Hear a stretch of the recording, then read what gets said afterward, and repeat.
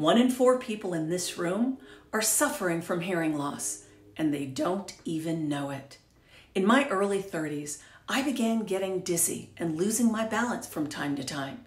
At age 44, I lost my balance, missed a stair, and fractured my leg. This humiliating fall from grace landed me in an audiologist's office and uncovered that the vibrations of loud 80s music on a Walkman echoed a journey of my early hearing loss. I know that we can ignite a resilience renaissance by regularly testing our ears, seeing an audiologist yearly, and supporting sensory computing hearables designed to heal our senses, improve our safety, and kindle brain vitality at every age. I'm Joanna Peña-Bickley, and I'd love to share this idea on your TEDx stage.